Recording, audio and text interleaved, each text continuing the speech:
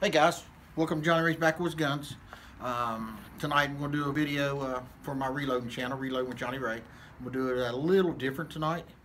I own a gun shop in Huntington, West Virginia. Small town, small gun shop. Mostly I sell guns. The second thing I sell is ammo. The third thing I sell is cleaning supplies. And the fourth thing I sell is reloading. That's my four most popular items. And so about this time of the year, when deer season's starting to come to a close, a lot of guys just gun hunt. All right, there's a few guys that doe hunt and a few guys that black powder hunt, but most guys just gun hunt first week, week and a half, and then they're done. Well, they want to know how to clean their gun.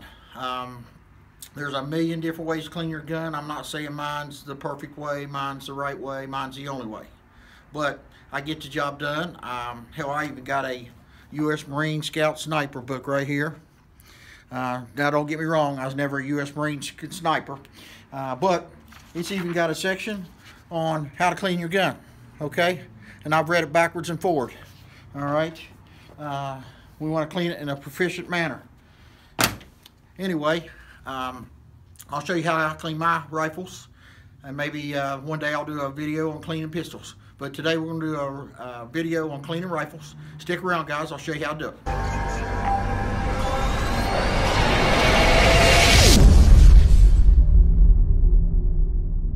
Okay guys, let's do a little shopping in my store.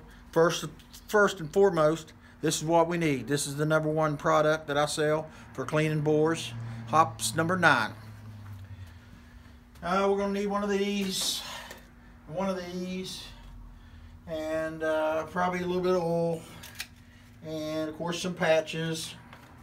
I'll meet you guys over at the bench. Okay guys, as with any project I start, I try to clear me out of work area, and my reloading press is over there on my workbench. And so I think I'll just use this counter. Of course, I don't want to mess up the glass, so let's set this up, and we'll get started. I believe we're going to. I shot this gun a couple weeks ago. I already cleaned it once. Actually, I shot it yesterday too and hadn't cleaned it yet. So,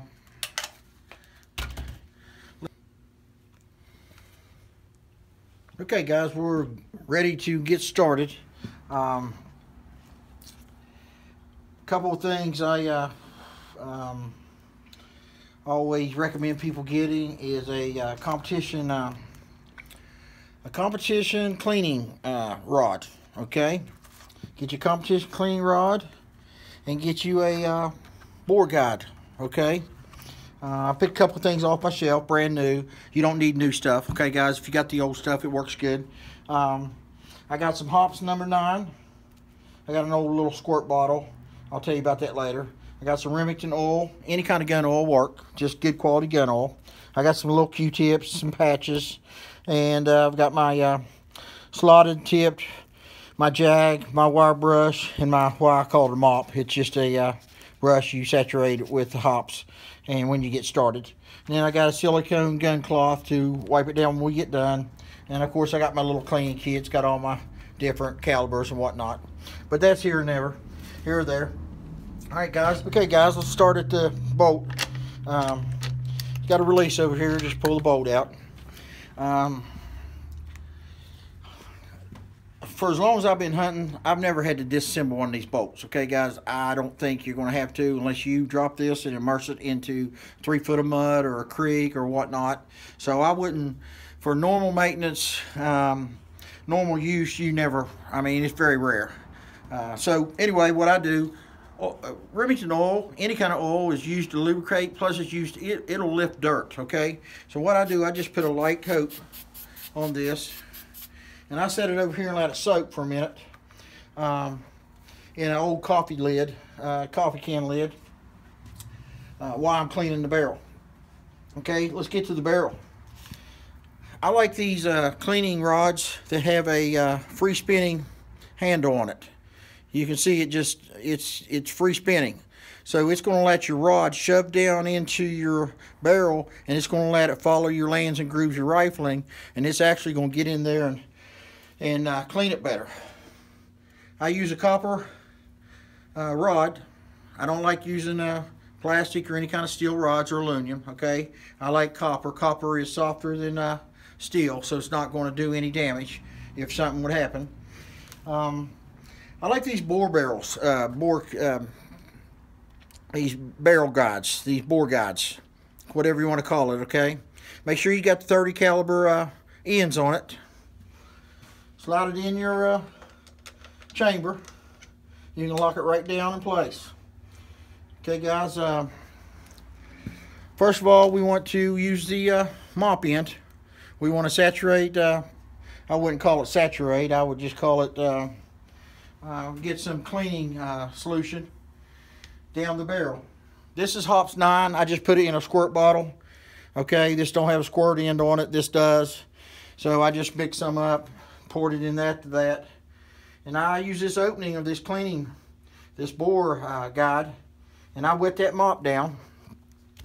And then I run it down the barrel, holding on to the end, so it'll follow the rifling. See, it came out here. Follow it back up. More than likely, that first pass, second pass, you don't have to reapply this, but just for the hell of it, we'll reapply it today. We'll get that real good and clean. Always keep me a towel here. Now, if this was had wood furniture on it, real nice wood furniture, I would try to protect it. But this is synthetic all-weather furniture, so I'm not worried about it. Now, I want to go to my wire brush. So I'm going to take my mop off. Insert my wire brush, 30 caliber wire brush. Now, there's two chains of thought here, guys. Now, once again, I'll just put a light coat of the hops on that wire brush.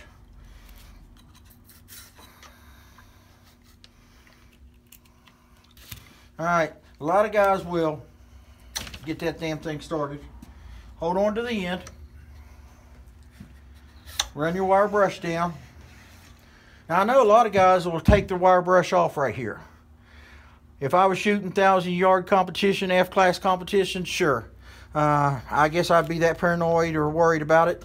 But I'm not shooting that. This is for a hunting rifle. 200 yards probably maximum shot I'm going to get. And then I just pull it back through.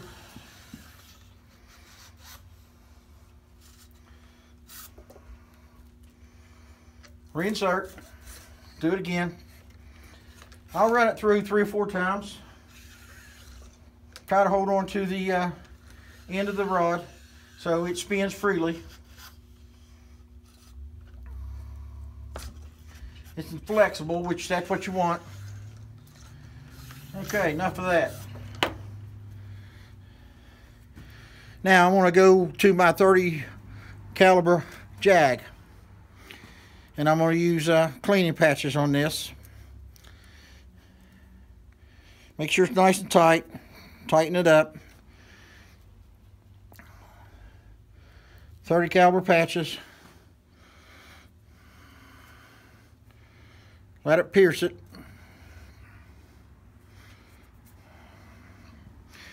Of course, it never works when you got the camera on.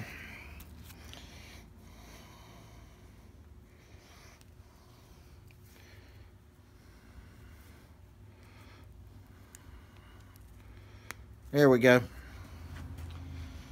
Same process. I'm going to run this straight down, get it started. Using the end of the clean rod. You can see that's filthy. Okay, guys? That's one pass. I reconfirmed a lot of stuff. That's the second pass.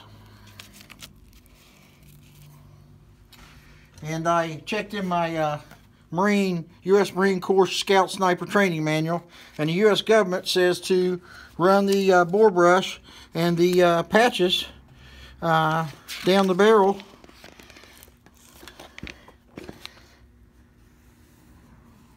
a minimum of 20 times, which is hilarious, but that's our U.S. government force. Not making fun of them, but I just think that no one knows how many times to run your board brush down, and nobody knows how many times to run these patches down. Okay, guys, you just run them down till it's clean, till it feels loose, smooth, and it's clean. So let's see, this is our third patch.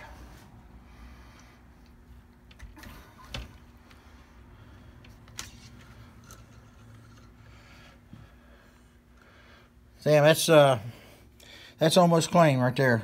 One more and it'll do it. All right. Now, that's the fourth patch. Hang on, I knocked one over. If you ever try to do something, try to do it on camera, I guarantee you'll screw something up. So that was the first, second, third, fourth. Now, a lot of guys will run another one through, but if you know me and you watched my videos before, you realize that I love my air compressor. So I usually take my air compressor, blow it out real good.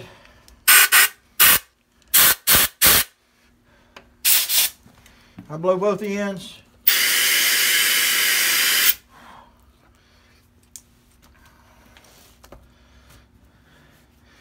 Now,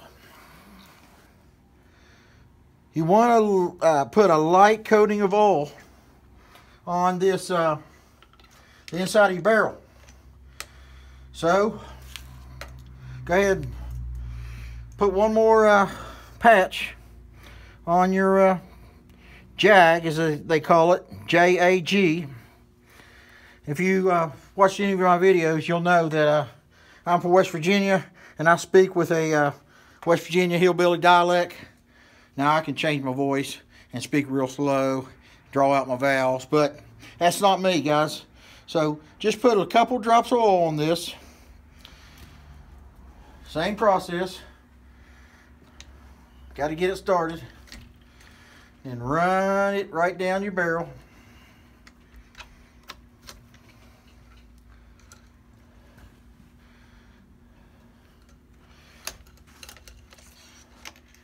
And maybe that's not the textbook way from the Marine Corps or the textbook way from Hops or Remington, but that's my my way of cleaning the barrel, and that's good enough for me, guys.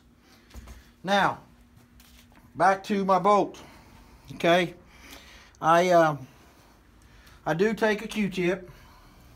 I do put a tiny bit of hops in here, and I do try to clean this out with a Q-tip. Okay,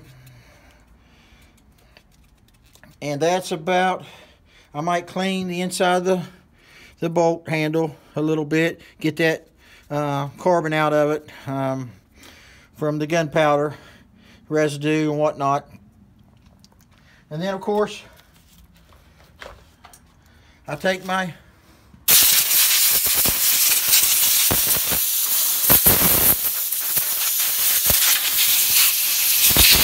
air compressor, blow it off real good. That's pretty much what I do for my bolt.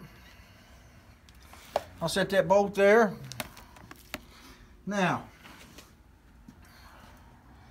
my chamber. Throw to my barrel, my feeding ramps, my chamber.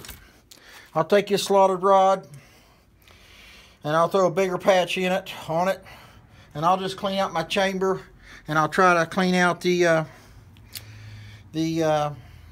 throat a little bit, just trying to get all the loose stuff out that I didn't catch right there. And you can move it around in there.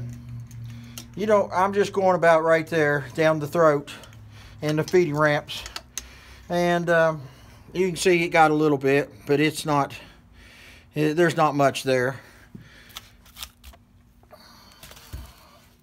Now once again, I'll take my air compressor, blow it out real good. Now, like I said, unless you immerse this gun in water, fall down in a creek, fall down, drop it in mud, whatnot, very rarely do you have to do anything to this chamber. But if you need to, you can take a wire brush. I take a wire brush. Give me a second.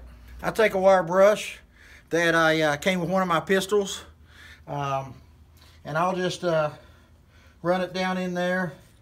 Move it around a little bit. If you want to take a toothbrush in there and loosen it up, that's fine. Then I reinsert my bolt. And then I take my lens caps off. These things cost like 99 cents, okay? Fog eliminator. It's just a, looks like a wet nap full of some kind of chemical. And I take and clean the scope with it, both ends.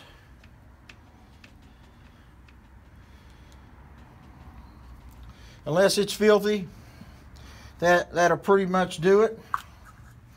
I put my scope caps back on, and these scope caps are clear, so you can actually take some of that fog eliminator and clean them up with it. It does a real good job. Then I'll move to my finishing stages, okay guys? These hot silicone cloth. You can take a diaper if you want to. You can take flannel cloth if you want to. But I'll take, spray a little bit of oil on this, just lightly, just dampen it down, and I'll throw a little oil on my barrel. And then I just wipe down the barrel. Get this where you can see what I'm doing. And that's about all I try to get the fingerprints off where people's handled it, where I've handled it, and because your fingerprints have salt in it, moisture. These Parkerized barrels, stainless steel barrels, they fight rust and corrosion, but it'll still leave a mark. If you just take a silicone cloth like this, wipe down your barrel real good, get all the moisture, like I said, and salt from your hands off of it, you're in good shape. And then I'll put that in the gun case. I'll put it in a gun sock, or I'll just put it in my gun safe, and it's ready till the next time I go to shoot, whether it be a week, be a month, or probably be 6 months or a year. I shoot this gun a lot, so I'm sure I'll shoot this again in about a month. But that's it. That's how I clean my bolt actions. Okay, guys, feel smooth. I do a function check, make sure everything's working, and it's ready to be stored.